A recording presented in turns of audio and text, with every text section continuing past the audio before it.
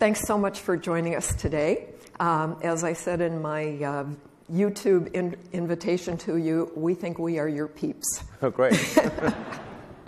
So I'm going to ask some questions, and then we will have some opportunity for questions from the audience. In your TED Talk, which I really enjoyed, you said that discovery requires us to boil things down to their fundamental truths and reason up from there. So that's a mindset that you live every day. For a lot of us, when we think about what could be, we often get stopped by obstacles and what the impediments are. And you have clearly blown through those. So how do you think about that, and how do you focus on getting by those obstacles? Well, I'm a big believer in the sort of science or physics framework of trying to analyze problems, particularly if they're new. So if something's new, then analogies don't work very well because it's new. I mean, the way we get through daily life is mostly by analogy or by sort of copying things with minor variations because it's a computational shortcut.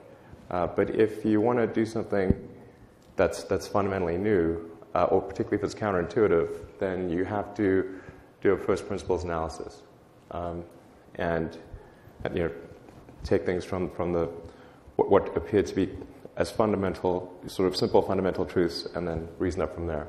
I mean that requires a lot more sort of thinking, and you can't do that for everything. But if you're trying to figure out something new, I think it's really the only way to go. So I mentioned that I was in Paris, and I know that you were there too. And as I listened to presentations, first there was a real sense of optimism at this COP that I don't think was there before, but there was still an overwhelming sense of a lot of work that we have to do. And I was struck by some comments that you made when you were talking to a group of students at the Sorbonne, and they were talking about sustainability. And you said regarding the carbon cycle, this is analogous to not paying for garbage collection. It's not as though we should say, in the case of garbage, have a garbage-free society. It's very difficult to have a garbage-free society, but it's just important that people pay for the garbage collection. So we need to go from having an untaxed negative externality, which is effectively a hidden carbon subsidy of enormous size, 5.3 trillion a year, and we need to move away from this and have a carbon tax. So can you talk a little bit about that, especially from the standpoint of being in private enterprise? Yeah, I mean, essentially, prices are just information. The primary information to allow for labor allocation. And I mean, they sort of tell people what to do and what thing should be favored over another thing. And so when the prices are wrong, then the wrong thing happens in the economy. So when you have sort of a tragedy of the commons, like the CO2 capacity of the oceans and atmosphere, and it's unpriced, or the price is much lower than it should be, then the wrong behavior happens. So effectively, we're incenting bad behavior. I mean, I just talked about how analogies are imperfect, but it's kind of like if we had high taxes on fruits and vegetables and low taxes on cigarettes and alcohol. That wouldn't make sense. But that's sort of what we have right now with respect to energy, and we're very powerful forces trying to keep it that way. Now it will eventually correct, and we are seeing some good movement in that direction with the Paris climate talks. It sounds like it's directionally correct, and there'll be some movement. Not as much as there should be, but it's encouraging. I mean, I think it's worth noting that, like, generally, when the government interferes in the economy, that usually results in a pricing error increase. But in this case, I think it's hard to miss.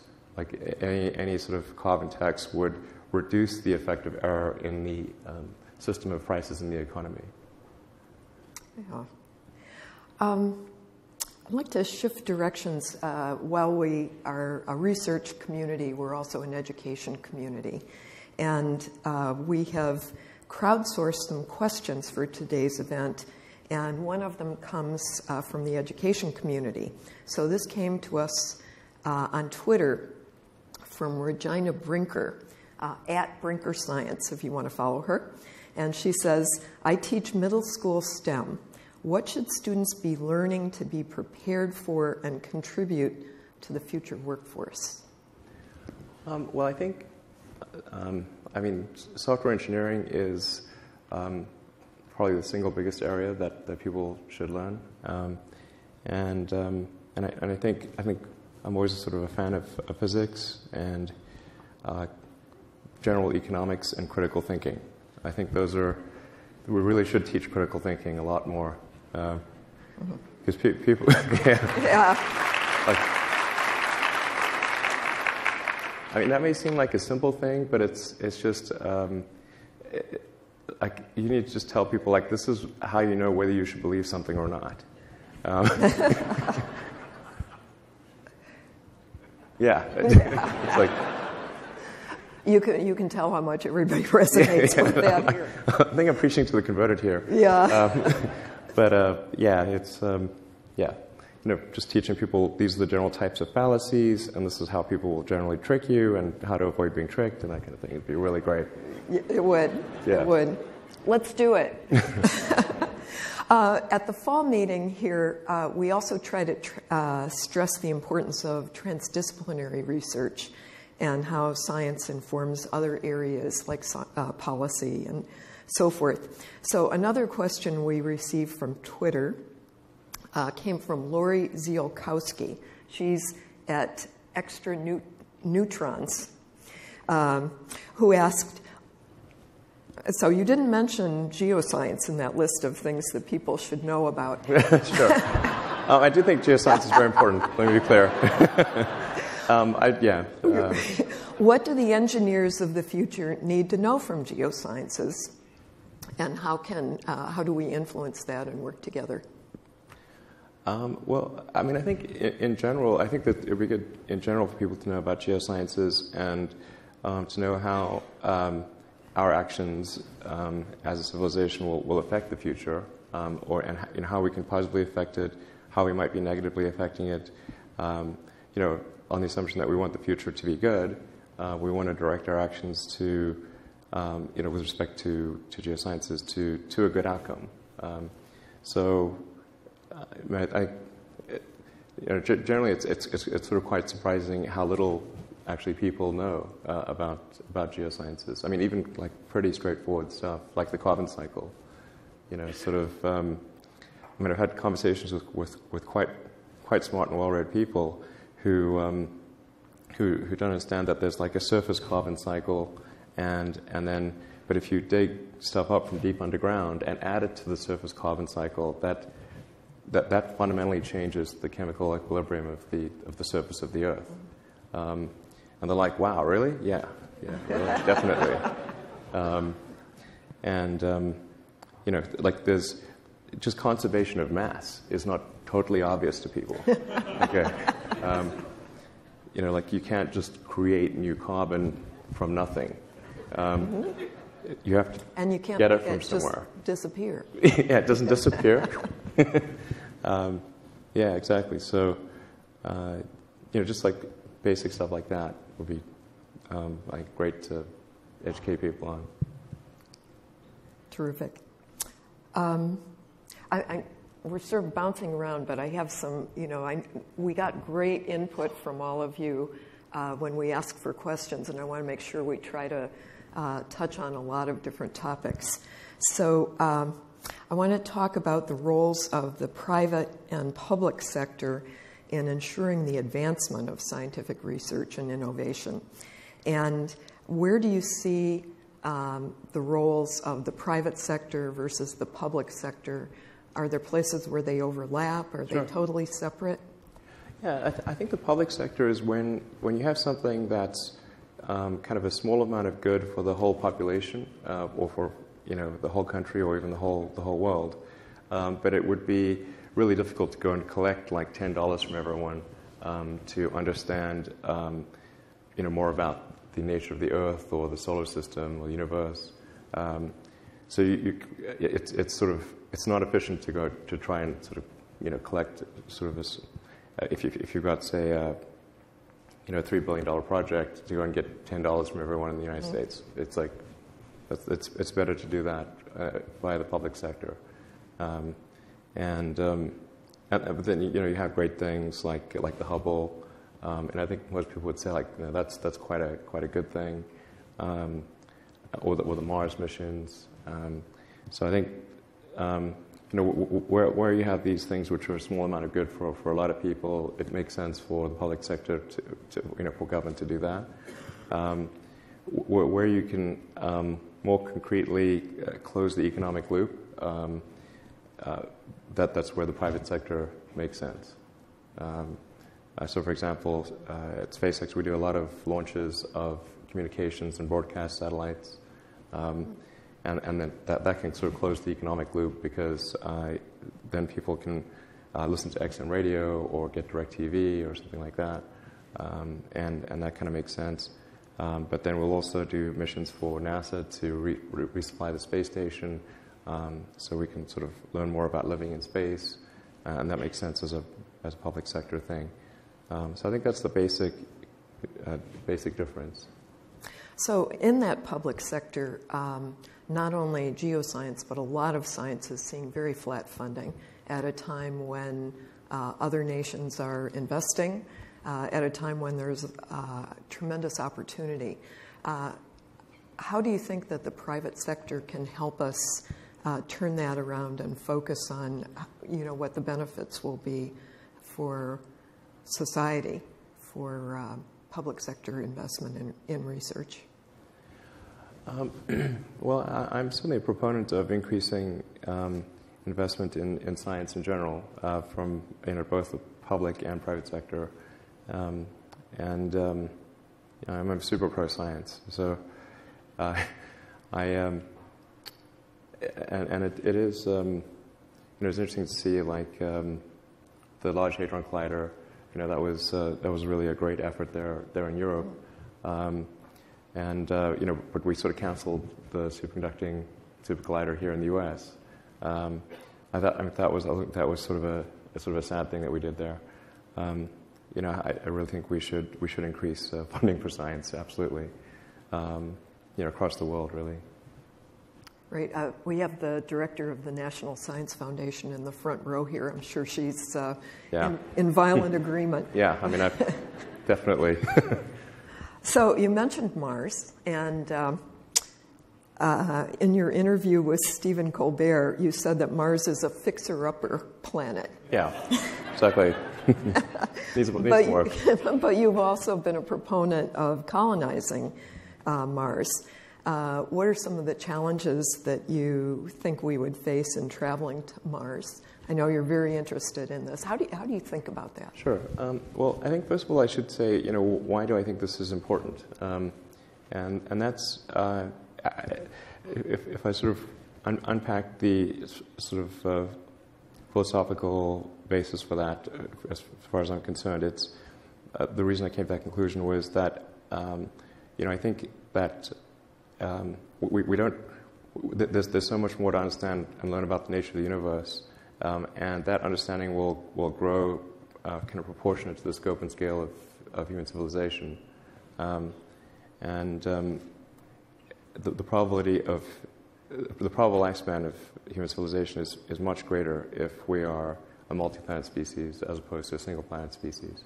If we're a single-planet species, then eventually there will be some extinction event, either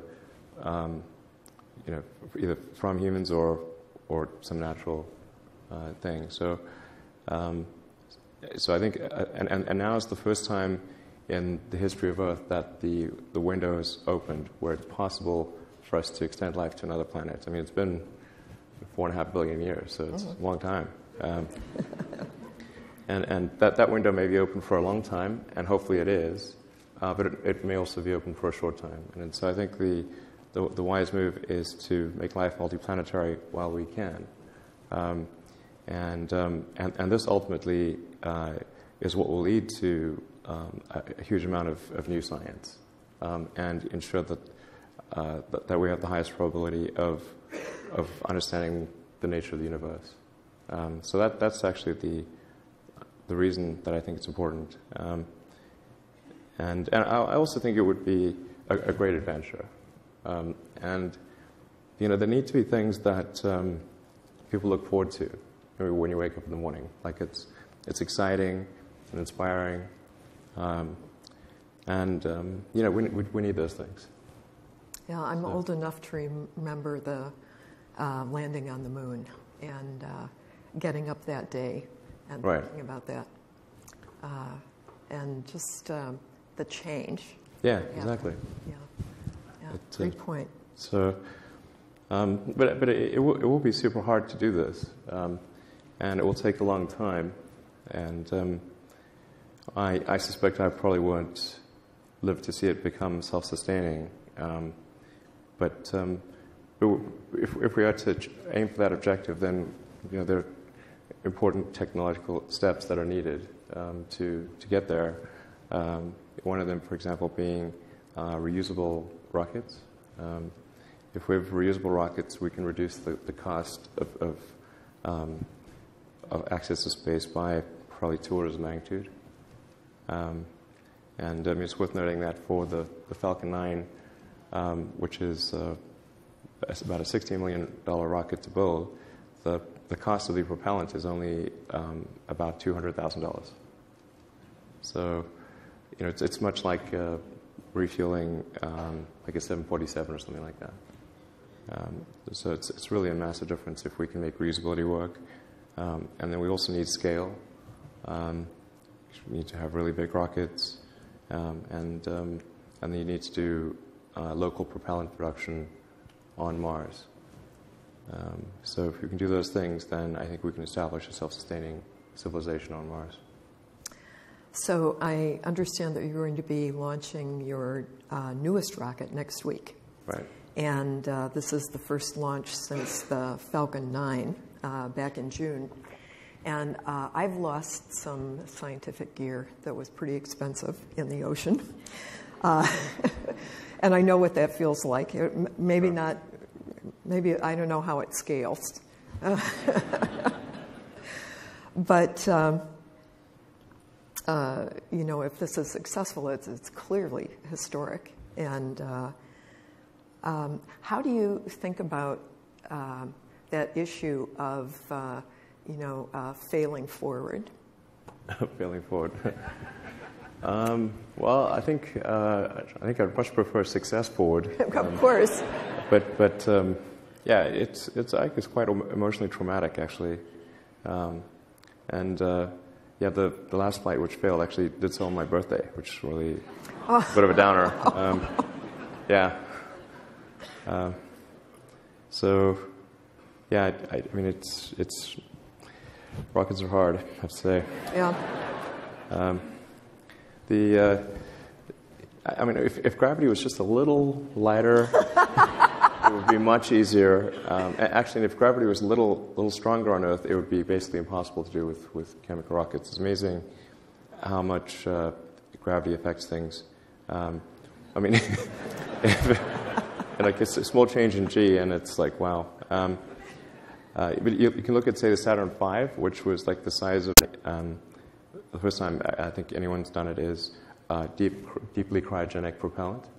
So we're subcooling the propellant, particularly the liquid oxygen, because it's 2/3 liquid oxygen, close to its freezing point, which increases the density quite significantly. And then the thrust is higher. We've an improved stage separation system. We stretched the upper stage of the rocket to add more propellant to that. And there are a number of other improvements in electronics. So I think a significantly improved rocket from the last one. And then I should say, what is important about reusability as far as the boost stage is concerned? What the key sort of figure of merit is the transfer energy.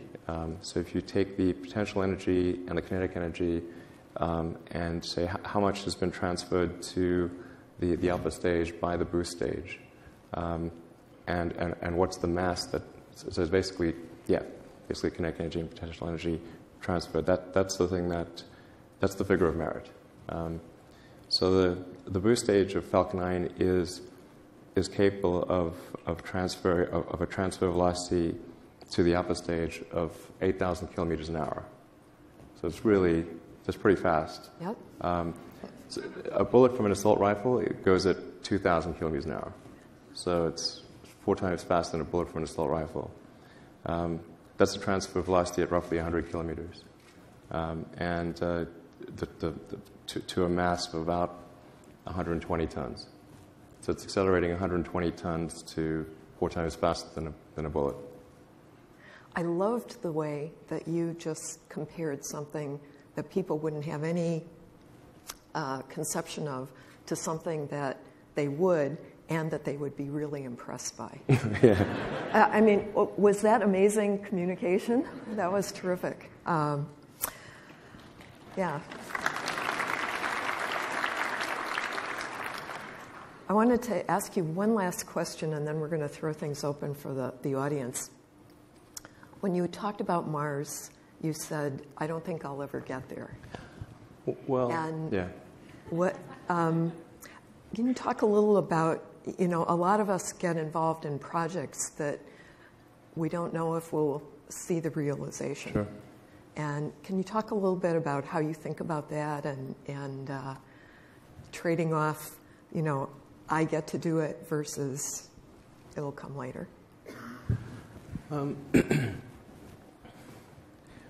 Well, going back to the sort of underlying sort of philosophical rationale for doing it in the first place, basically I sort of was thinking about this when I was a kid and trying to find some meaning in life, like what's the meaning of life, I got quite sort of sad about it actually when I was a teenager, and then I read the Hitchhiker's Guide to the Galaxy, which basically said like basically the universe is the answer, and you just need to figure out the questions. So I think, that's if I can help kind of figure out the questions, then that I consider that to be meaningful. Absolutely, and maybe we can all use a babble fish as well. Right, exactly. Okay, now it's time for you, and I'm going to go, we're going to alternate between questions from the audience and questions from the no, Joan, we won't, okay, just the audience. Okay, so it's your turn. Questions for Elon. Please come to the microphones that are in the aisles, and there's somebody at this microphone. Go ahead. Thank you very much for appearing today. 2 weeks ago, the Los Angeles Times featured prominently on its front page a story in which it described many self-described venture capitalists from this area who were enamored by a new and as yet unspecified technique of nuclear power generation. It did not, it was promised in the article that the technique was different than those demonstrated at 3 Mile Island, Chernobyl, and Fukushima. I'd like to ask if you had what your critical thinking skills would be when approached by people offering you to invest or become involved in new and undefined nuclear power techniques. Do you know what they're talking about? And two, what do you see as the future for nuclear power in our efforts to restore the Earth to the conditions that it might have existed more closely at the start of the Anthropocene? Sure. Well, I actually am. I think there's nothing wrong with nuclear power, whether fission or fusion. I think if a properly designed fission power system is actually fine, particularly if it's in an area that's not subject to natural disasters. So, for example, France has a lot of fission power, and that I think makes a lot of sense for them. But for California, it's more questionable, or Japan. So then fusion. I definitely think fusion is a solvable problem. The reason I sort of haven't done anything in direct fusion is that I currently think, and I may be wrong about this, that indirect fusion from the big fusion explosion in the sky called the sun is, and having photovoltaics is probably going to make the most sense economically. And in the high latitudes in the northern hemisphere, you tend to have a lot of hydropower, so that really helps solve the how do you make power when it's dark problem, or in the middle of winter type of thing. So I don't want to discourage people from pursuing fusion, but personally I think the economics are going to favor indirect fusion of photovoltaics. At least to an overwhelming degree, particularly when combined with batteries and high voltage lines running east-west and north-south. You can completely solve Earth's, all the power needed on Earth with a fairly small percentage of the surface area. For the United States, you could take basically a corner of Utah and Nevada and power the entire United States with solar power. So I think that's mostly how it will get solved. The next. This is a bit of a follow-up on that. Solar power has been doubling basically every 2 years, and we all know that exponential growth is a powerful thing. So we're only 7 doublings away from everything being powered by solar power. And do you think that doubling rate will keep pace? I think it'll probably slow down, but it's still going to be a high percentage growth rate every year. Once you reach a certain percentage of solar into the grid, you really need to add batteries in order to load level and kind of cache power. But solar combined with batteries really, you kind of, like I said, you can completely solve all of Earth's power with just those two things. Great. Is that Victor? It's worth noting. I think probably people are aware of this, but you get there's 1 gigawatt per square kilometer of solar energy, solar power. Right. I'm Victor Zaker-Smith, and is a massive fan of your work, particularly fighting the carbon pollution. And actually, follow up on this battery question. We tend to start understanding how powerful the carbon pollution is, but battery-related technology and photovoltaics has its own production cycle. And I was wondering if you could maybe share your thoughts on what the consequences and maybe a remediation recycling of that would be. Yeah, well, all of the battery packs for Tesla are currently recycled. So there are recycling centers in North America and Europe and Asia.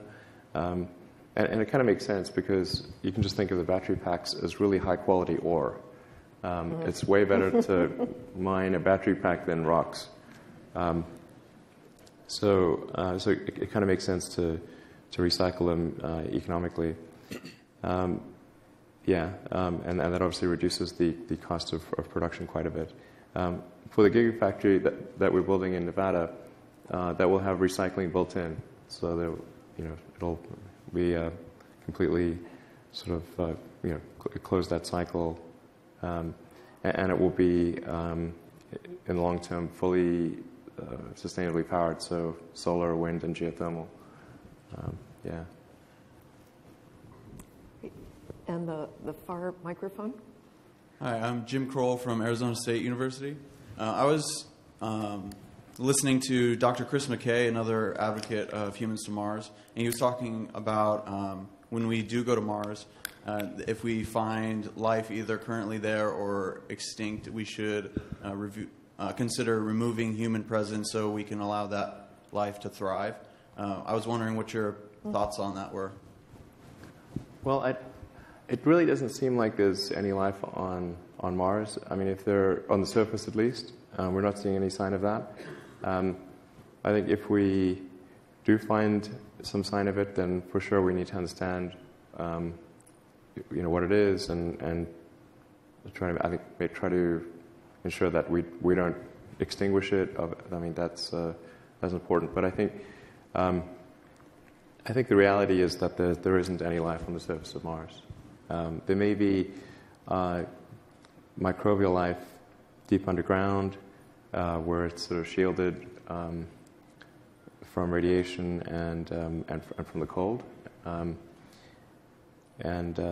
So that's a possibility. But in that case, I think anything we do on the surface is really not going to have a big impact on the subterranean life. Okay. Thank you. Over here again. Hi. With a decision coming out of COP21 just a few days ago, with the world now appearing to be on track to decarbonize the energy system, renewable energy and, of course, storage is going to become increasingly important, and likely the development will accelerate. I'm really interested in what Tesla's doing on batteries that will help smooth the intermittency of the renewable generation, and would really like to hear your discussion of where you see Tesla going on battery storage for renewables and generally the whole issue of storage for renewables. Yeah, well, definitely this battery technology is super important to sustainable energy. What we're doing with the big factory that we're building in Nevada is just really trying to take economies of scale to the limit. So it's like the biggest factory we could conceive of in order to maximize economies of scale.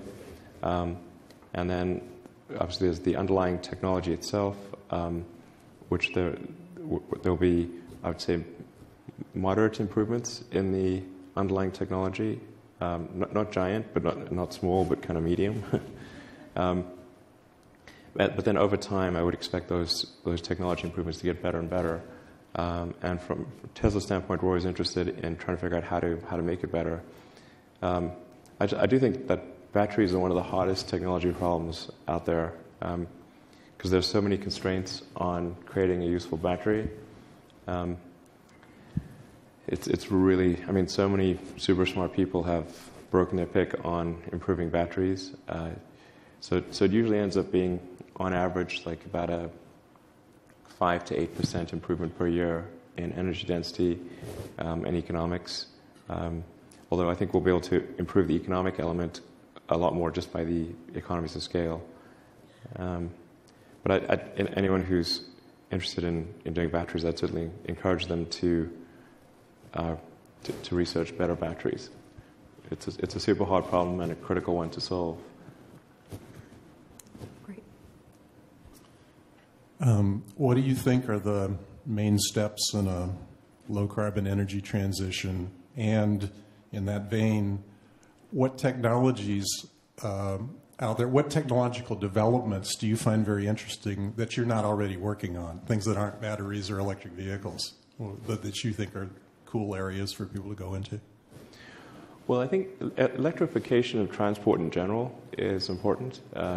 So aircraft and boats, that's pretty important. And then heating and cooling, electrification of that. Yeah, I mean, I think, the nuclear stuff could be quite interesting, but it would just have to sort of see how it competes against solar. But yeah, and anything which any form of energy generation or consumption, which if you extrapolate into the future, goes on for a very long time and still has the world being good, I think we should just do that. Yeah. Great. Over here. Good morning. Fuchsia Hoover from Purdue University. My question pertains to science access and energy within the global context. And I was wondering how you see any or all of your companies and ventures trying to address the inequity of science access or access to energy, or what types of things that you're hoping to do within that context to try and really expand those resources and make it accessible to everyone. Sure. Well, I mean, as was mentioned earlier, Tesla has just made all the patents open, and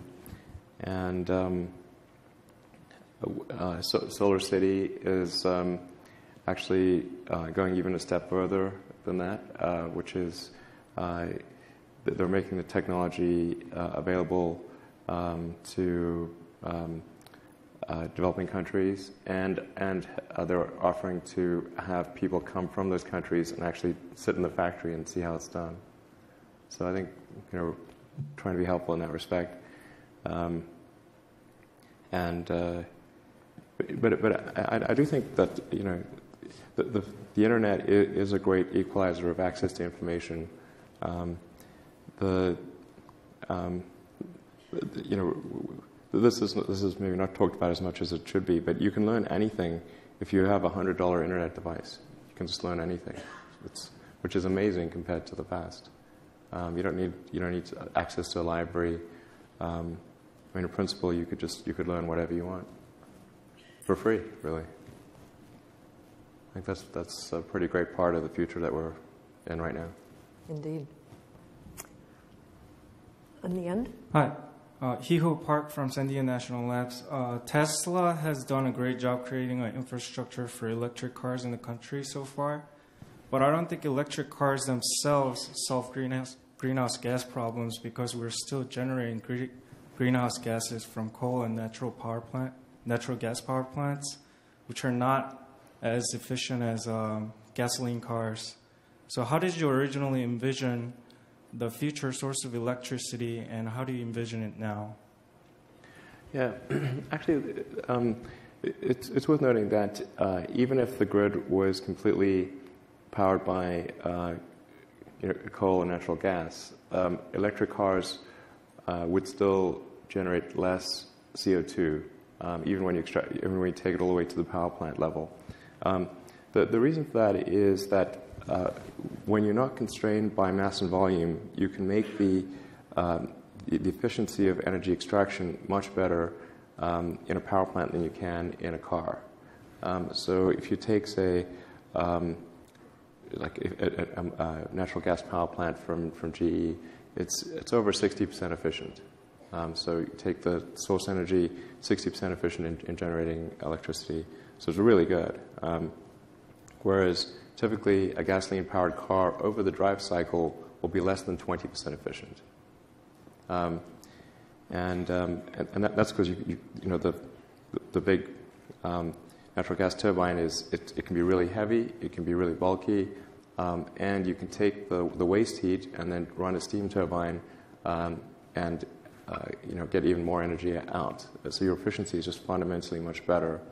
And so even when you take into account the transmission losses and the charging losses, you're still way far ahead with electric cars than you are with gasoline cars.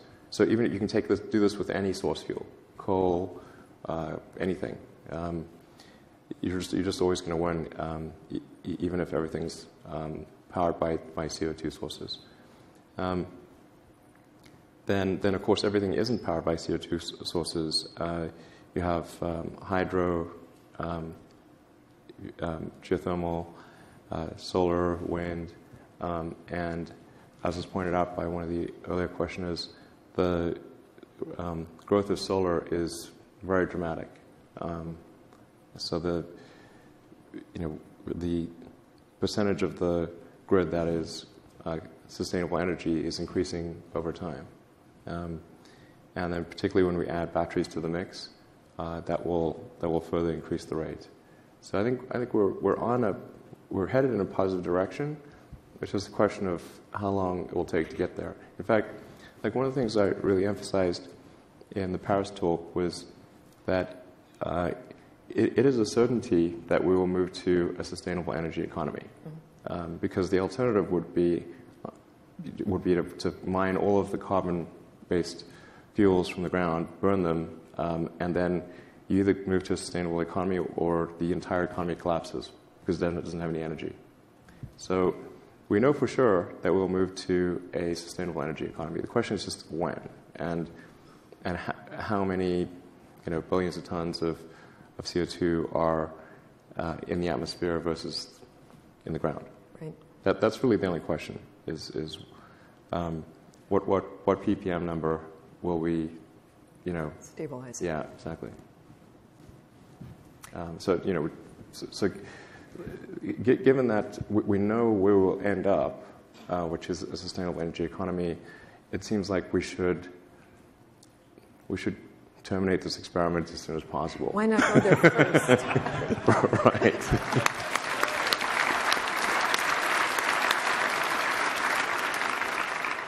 I'm sorry, but we don't have time for any more questions.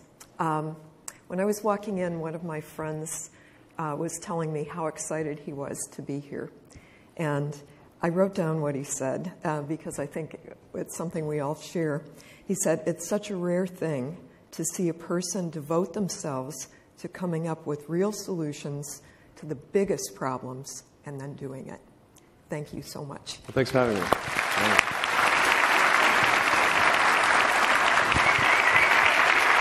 right.